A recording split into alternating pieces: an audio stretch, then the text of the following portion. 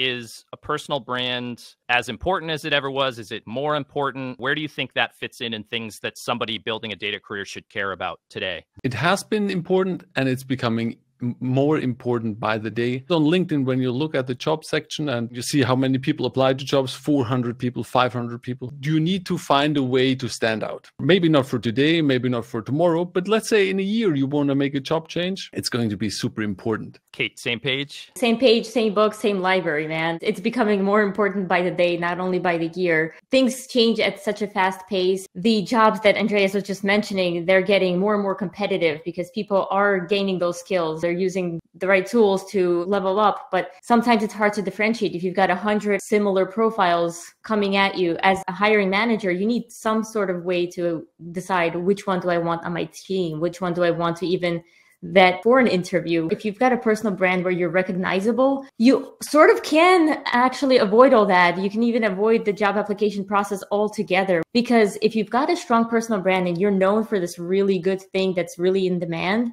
you become a magnet. People will sort of start to come to you and say, hey, Andreas, do you need a job? I've gotten so many opportunities just by posting content about data visualization, data analytics, AI. And especially when I just started out, I was nowhere near an expert. I was very much a beginner when I started posting, and I attracted all of these different great opportunities without actually trying.